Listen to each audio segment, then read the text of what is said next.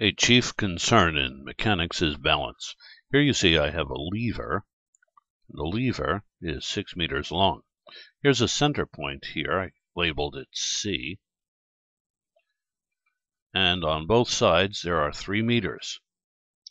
On the left-hand side, AC, I further divided it up into 1 meter and 2 meters. And I hung a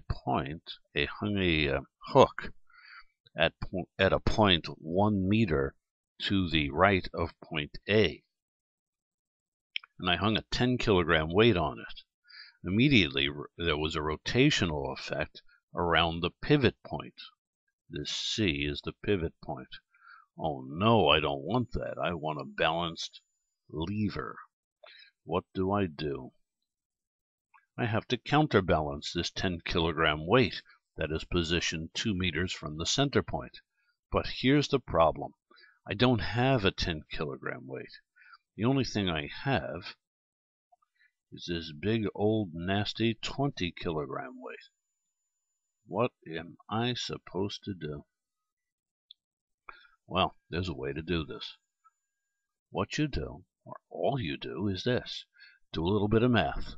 You take the weight, 10 kilograms, and you multiply it times the distance from the point where it's hanging to the center point.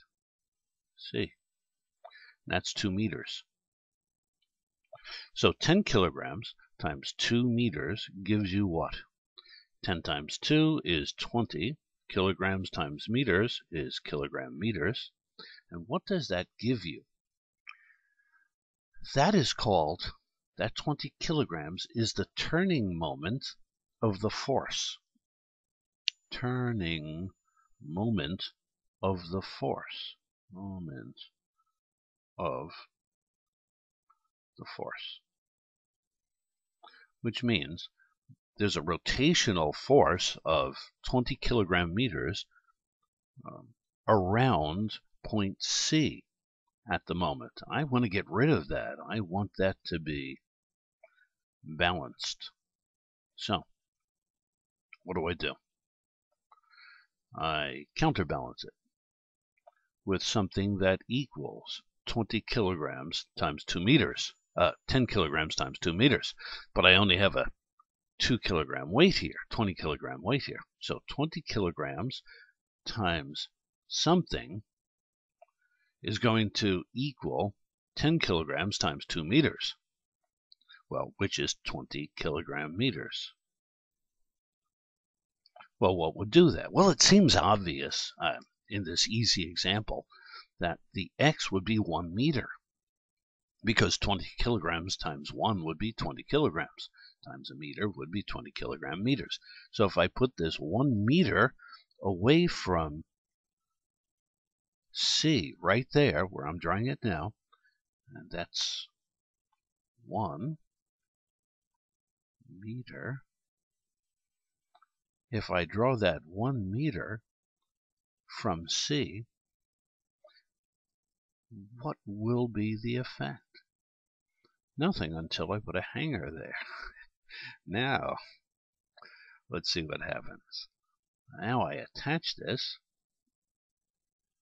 and what do I have? I have 2 equal and opposite forces now acting on that lever. I have a total of 20 kilograms times 1 meter, which is 20 kilogram meters, acting on the right side.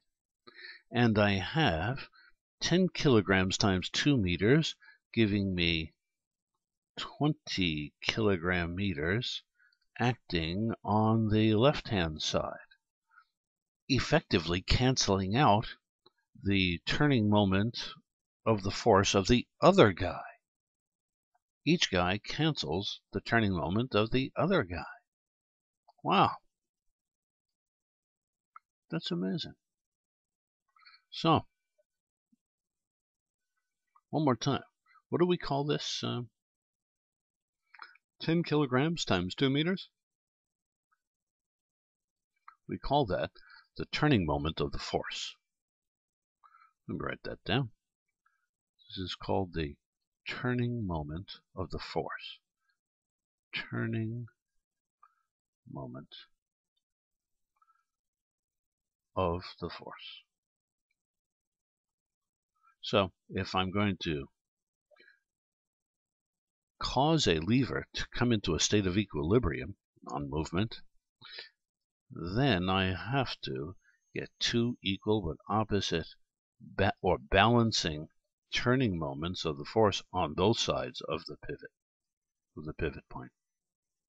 The turning moment of the force of both of these weights times distance from the centers must equal each other in order to get a balanced lever. And that's pretty much all I have to say for the moment. This is George Boole saying bye-bye.